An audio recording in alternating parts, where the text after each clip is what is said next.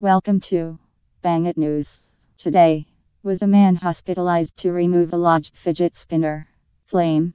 A man was hospitalized after a fidget spinner became lodged in his anus. This claim is false. Description. An amusing story about a man who got a popular toy lodged in his anus is fake news. Explanation.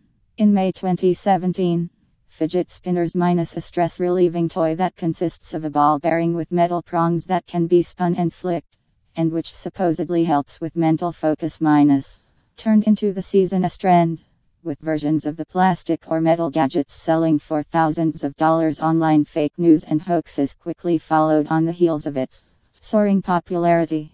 On 16 May 2017, people on social media were deeply amused by stories about a man in his 30s who was hospitalized after one of the popular toys became lodged in his anus. According to local media reports, the man had been introduced to fidget spinners by one of his younger cousins, and had been playing with the device while in bed when the accident occurred. A family member who spoke to the media declined to be named, or to name the man involved in the incident, but did answer some questions about what had caused the spinner to become stuck. One version claimed the fidget spinner accident occurred in Boise, Idaho, and the other in Louisville, Kentucky.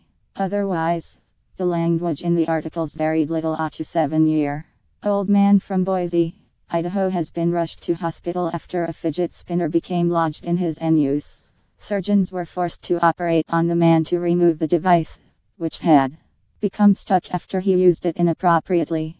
We are confident the man will make a full recovery, but for the moment he does face a fairly long recovery due to the internal damage the device made to his anal passage, said one of the doctors who operated on the man. A 9-year-old man from Louisville, Kentucky has been rushed to hospital after a fidget spinner became lodged in.